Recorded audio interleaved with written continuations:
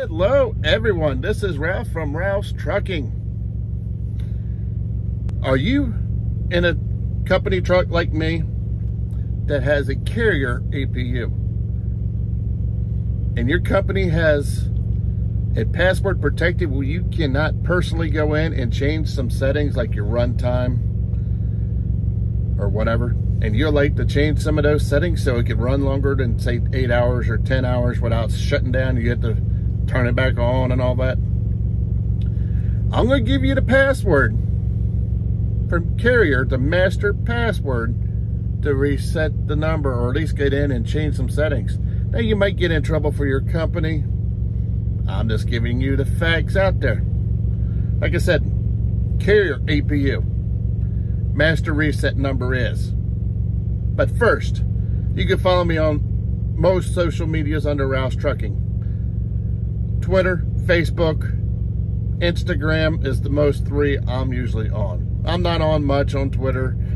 I just started a Snapchat, but I don't really understand it. But the master reset code is, it's a 3-digit code. And you have to hit the code and scroll down and move the number up and down, hit the button. The master reset is 539. Let me show you how to do it. Okay, cue the intro.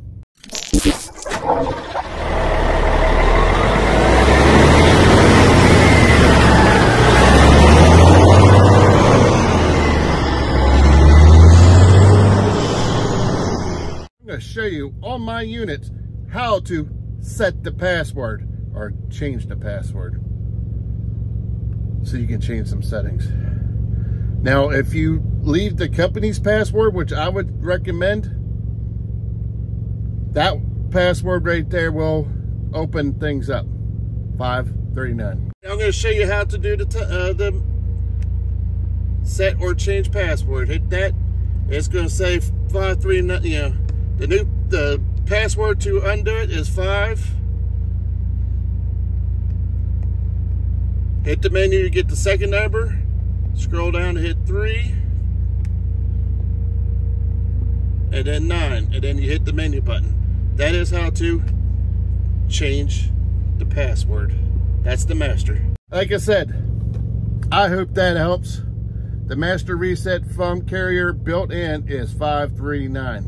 Remember that, 539. If you have any comments, questions, or concerns, leave them down below. If you're new, please hit that subscribe button, thumb up the video, and let me know. Did it work on your unit? Like I said, your company might yell at you for it. They might not. Talk to you later.